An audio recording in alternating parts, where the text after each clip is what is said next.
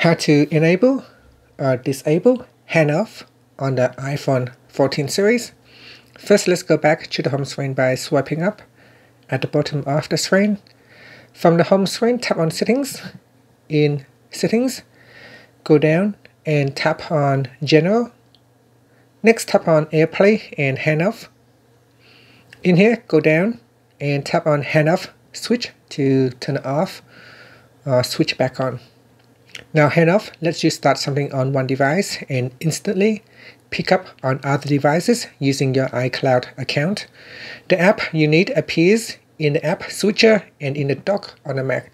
So if you are working on one app on your iPhone and you are going to your Mac computer, on your Mac computer, if you have signed in to the same iCloud account, you can continue on what you were doing on your iPhone. And that's it. Finally, you can swipe up to go back to the home screen. Thank you for watching this video. Please subscribe to my channel for more videos.